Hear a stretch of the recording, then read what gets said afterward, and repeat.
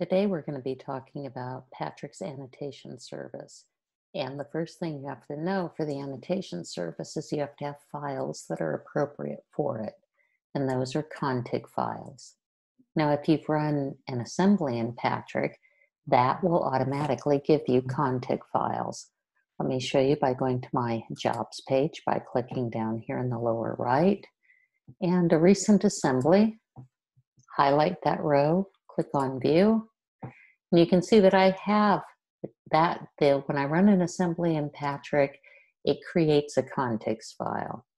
But let's say you've assembled a genome outside of PATRIC, or you've downloaded something from GenBank and you want to annotate it in PATRIC.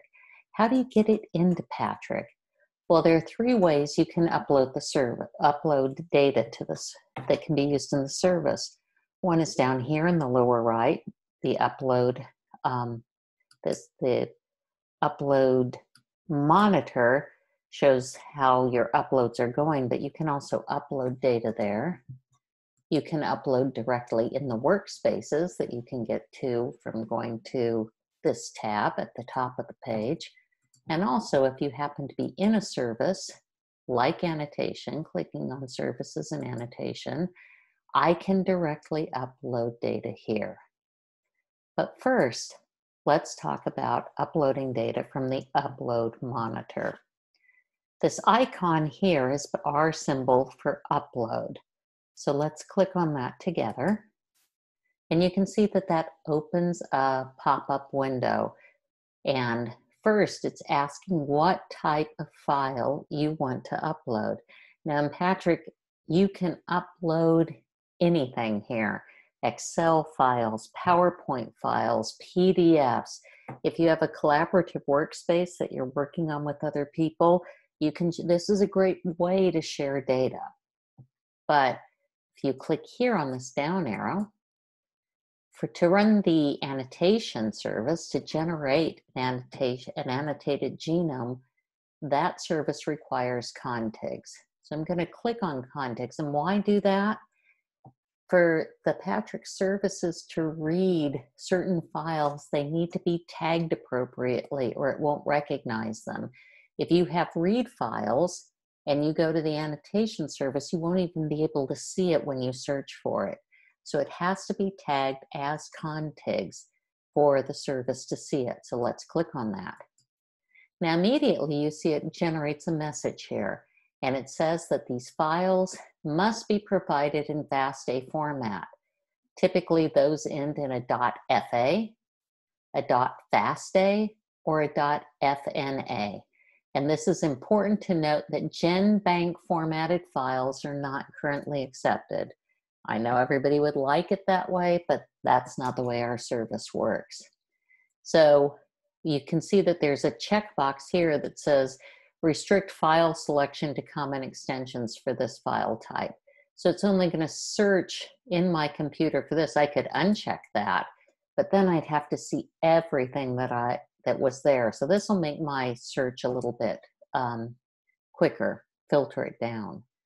So you could drag and drop files here from a window in your computer, from your Finder if you're on a Mac, where you can select files. So let's click on that. This opens up a dialog box with my computer, and you can see I'm in my downloads folder, and it's automatically showing me those files that have the correct extension, FASTA files. So I'm going to click on this one and open it. Then you can see here it is. Here's that file. And I'm going to start the upload. Now let me tell you that when I do start this upload, it's going to go into the home directory of my workspace. So click on Start Upload, and it's off. And I can monitor the upload by clicking here.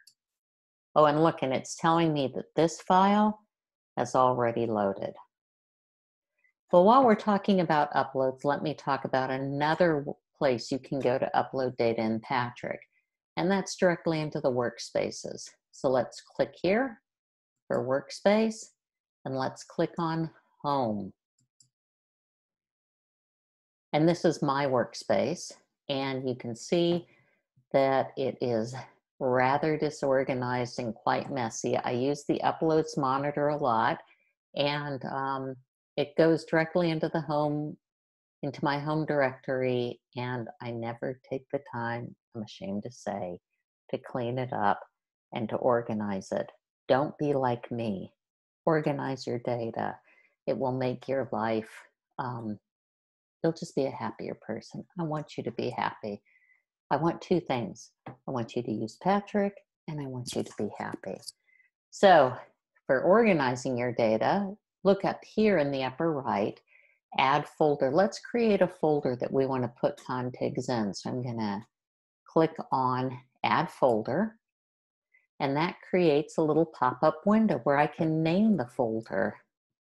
And because I don't want to scroll through everything in my disordered workspace, I'm going to call it a contig folder. So it'll be at the top, and I'm going to create that folder. So it says that folder's created. Let's scroll through some of the mess to look for it. Oh, there it is. Okay. So I'm going to click on that, and it opens it up, and oh, the folder's empty. I could drag and drop files onto this window, or I can use this upload button to upload directly to this folder. So let's upload here. Remember, it looks just like the window that I showed you when we were using the upload monitor and the upload icon right here. But here I am in this particular folder, so the data is going to be uploaded there. I'm going to leave it unspecified this time so I can show you another function. So select files, and oh, see, when it's unspecified, look at all the things I can upload. So I'm going to upload this again, and I'm also going to whoops, I don't want to rename it. I'm also going to upload this guy. So let's see. I'm going to upload them both. They're both listed as unspecified, and start the upload. And I can look at the upload monitor again. I can already see that it's uploaded, but you could check it again, and it's saying that it's 100% uploaded. Now look, here are these files here. When I click on it, notice it populates this vertical green band with a number of downstream icons of possible actions that you can do with this. But it also reveals some information beyond the green band. And here it says the type is unspecified. I've told you that it has to be tagged as contigs for the annotation service to be able to read it. So how do I change that? You see this down arrow here?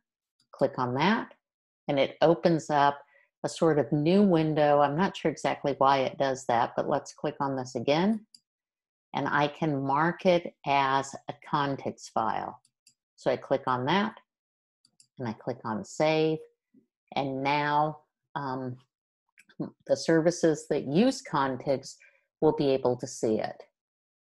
And here I'm going to do the same thing to this one. I highlight the row, click on the down arrow, click on the down arrow, click on contigs, and click on save. Now that I have contigs in this folder, I could go ahead and delete it from the home directory, which I'll do at some later time. I'll show you guys how to do that so you can see how to clean up your mess. There's one other place that you can upload files, and that's from within the services.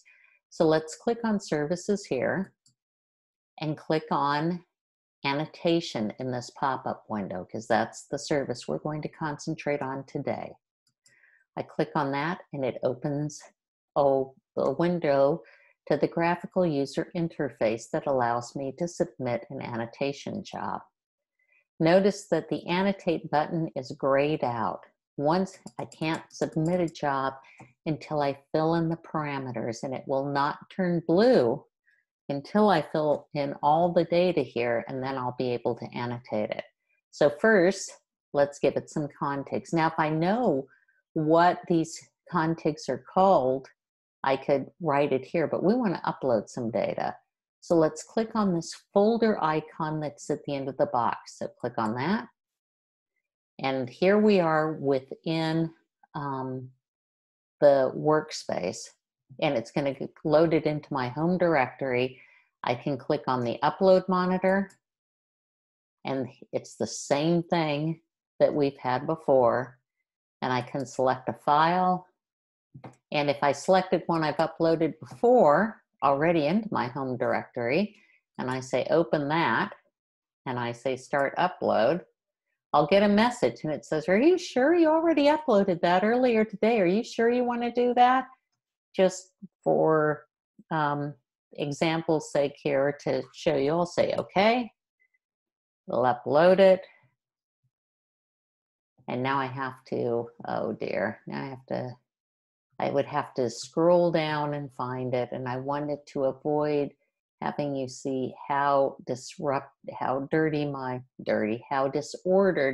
my workspace is. But then it's been uploaded. I click OK, and there it is. It appears in the folder or under the contig. So the first step is there. So that's the 3 ways: from the upload monitor, from the workspace, or from the service itself, that you can upload your contig data into PATRIC, into your own private workspace, so that you can use it in the annotation service. Next, we'll talk about submitting the annotation job.